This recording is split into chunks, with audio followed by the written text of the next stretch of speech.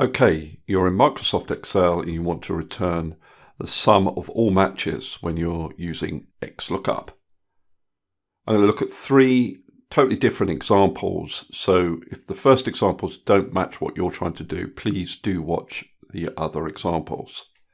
So my first example, I want to be able to choose a player here, and the total of their score in this table will be returned in this cell. Now, in this scenario, I would not use XLOOKUP. There are two options that you can use. The first one uses the filter function. First argument in the filter function is array, and that's the range of values that you want to return or eventually sum up. So in our example, that's all of these scores, comma. Include is the next argument, and that's got to be a logical test. So we want to say only include these scores if the name in column A is equal to the name that we're displaying in E2. So my logical test would be this range here, A2 to A12 equals E2. And then I can just close the bracket, press enter. And what it does is return all of the scores that Barbara has achieved, 453, 245 and 781. And what we need to do is sum up those scores. So if I put filter within the sum function, it will then give me a total. Now another way to do this is just to use SUMIF. And with SUMIF, you first of all need to specify the range of cells that you're going to apply your criteria to. So I'm going to apply my criteria to the player column, comma. Then you need to specify your criteria. So my criteria is stored here in E3, comma, and then you need to specify your sum range. So where is the range of cells that you want to add up? Well, that's the scores. So if I close the bracket, press enter, and then I chose Barbara, see I got the same answer as I got using sum and filter. So either method works. Let's look at example 2. So completely different example here. What I want to be able to do is choose a name in this drop-down list, and for my formula to add up all the sales for that individual. Now for this I would use XLOOKUP.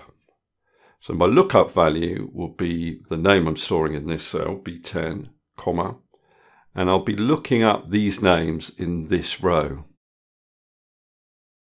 My return array will be all of the sales amounts.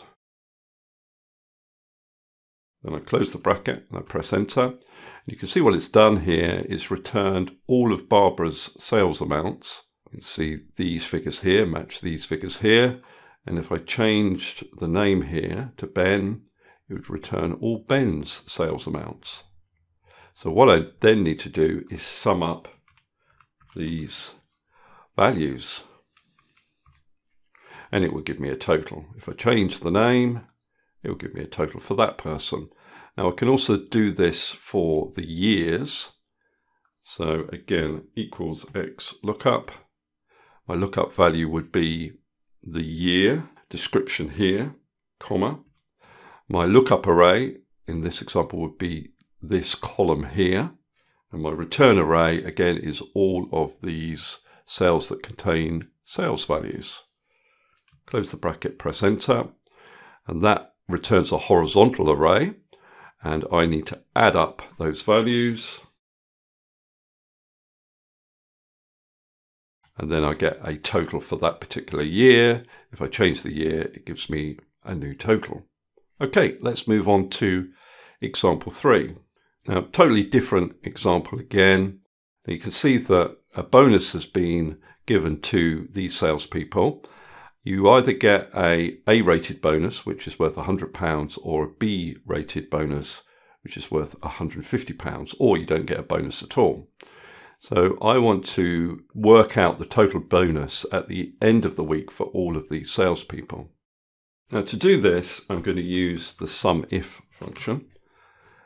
And the range in this example is going to be this column here, or these cells here, A10 to A11, and I do need to lock that, comma. My criteria is going to be the row containing the bonus information for that individual salesperson. So B4 to F4, comma.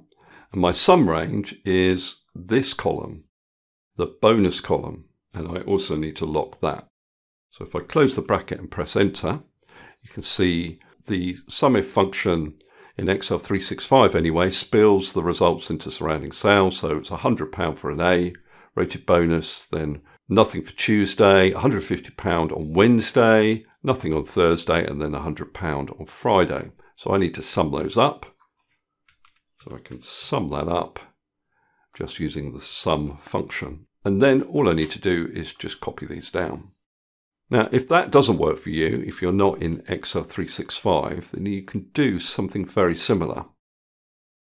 You want this same SUMIF formula, but instead of putting it within the sum function, put it within SUMPRODUCT, and that should then work. Gives me the same answers, but that should work in earlier versions of Excel. Okay, that's all I wanted to cover in this particular video. Hopefully that's useful. If it is, please give me a thumbs up and subscribe, and I'll see you next video.